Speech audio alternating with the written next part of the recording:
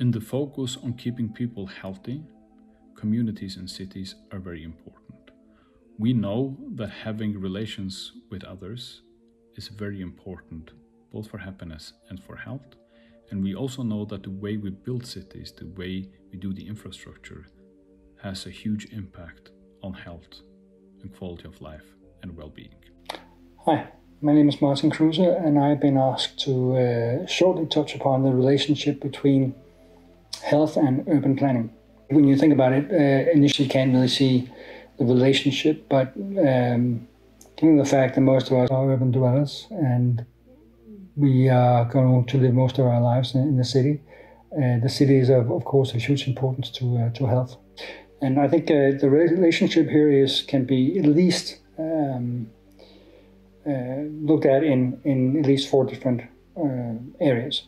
One is the creation of recreational spaces, meeting places where we can meet other people, which is of huge importance for well-being. Also have green areas.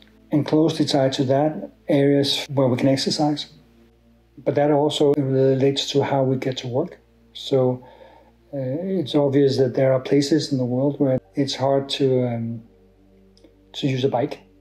And there are other places that are, where it's much easier, like in Copenhagen or Amsterdam.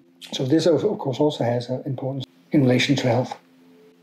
And maybe something which is sometimes not looked too much upon is loneliness. The fact that you can have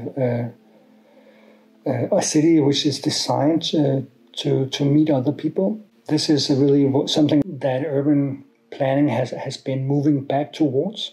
The old Roman way of designing, so you have a center square where people would meet, a social sphere, and the necessary meeting places.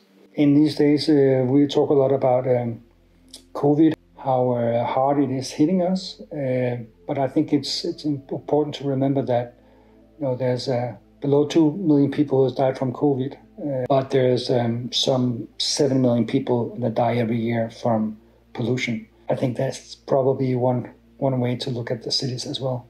How do we create livable cities? And how do we create cities that don't kill?